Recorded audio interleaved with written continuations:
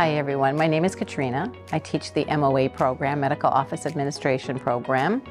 I've had years experience working in both a hospital setting. I've worked in private doctors' offices. I've worked in radiology clinics as well. I did a lot of temporary work for a temp agency to get a lot of experiences working in many areas of medicine, which was a great experience for me myself. I learned a lot then. And then I was asked one day if I would be interested in teaching the medical program. And I was just like very excited. I felt I had all the qualifications to be an instructor to students, and it's been very successful for me and my students. So the medical office program runs about 11 months. We go through programs. We start with all the Microsoft suite. So we start with Outlook. We do Word, we do Excel, we do PowerPoint, just so that students are familiar, because those are programs you will be using in the field. We do keyboarding, which is great because I've had students who come in with a very low typing speed, like 18, 19 words a minute, and they get boosted. By the time we finish the program at the end of 11 months, they're like typing 40 and plus, because we're practicing every day the keyboard. We do OHIP billing. We do medical terminology and anatomy. That is the longest part of the program. It has many weeks attached to it, but it's like learning a new language, right? And we do office administration. I do a lot of role playing. We do telephone recordings for messages. We role play with each other in class like we're a patient talking to the MOA at the front desk.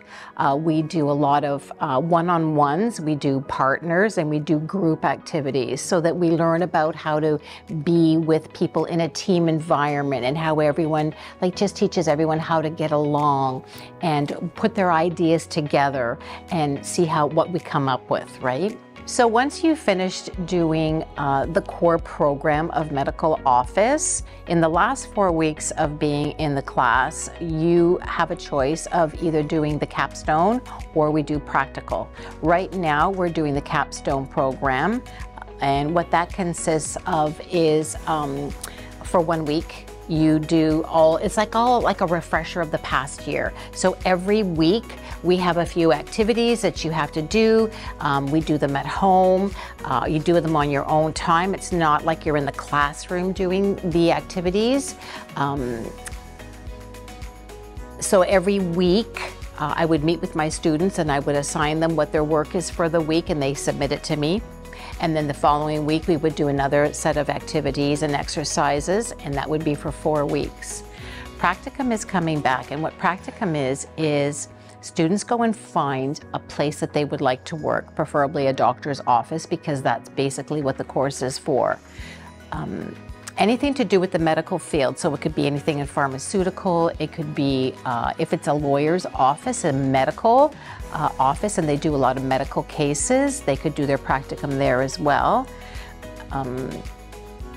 A doctor's office, radiologist, if they can get into the hospital, and then they would spend 4 weeks full-time from like 9 to 5, 8 to 4.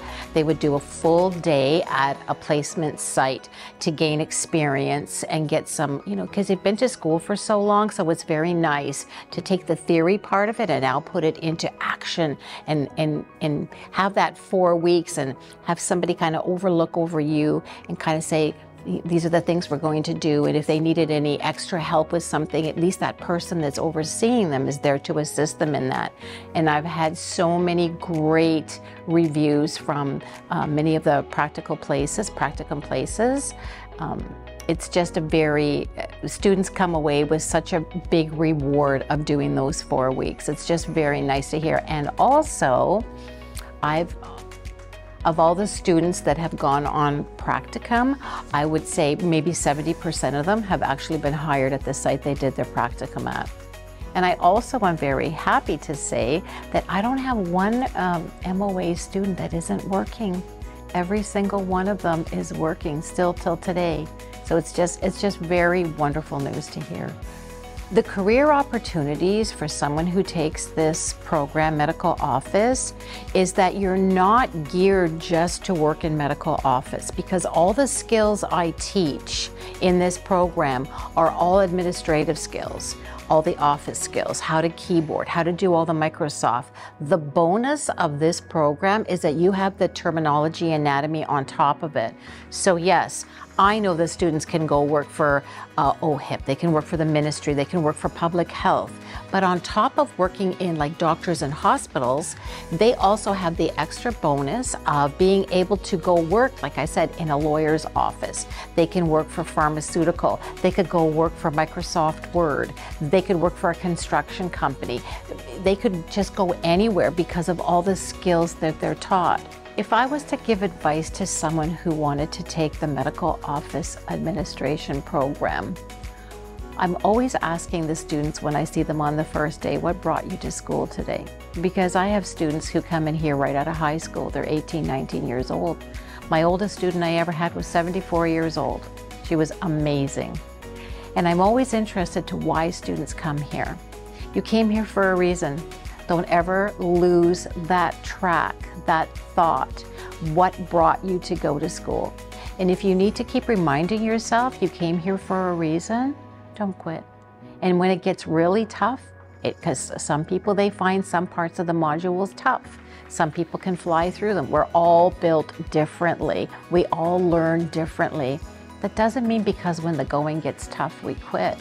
We just need to remind ourselves why we're here and what the bigger picture is going to be at the end of this. And one of my proudest moments is when I tell students at graduation, when a student comes up across the platform or across the stage and we're handing out diplomas and you hear a child, "Way to go, Mom! You did it, Mom! I'm so proud of you, Dad!" Because I get both male and female students, and that in itself is very rewarding.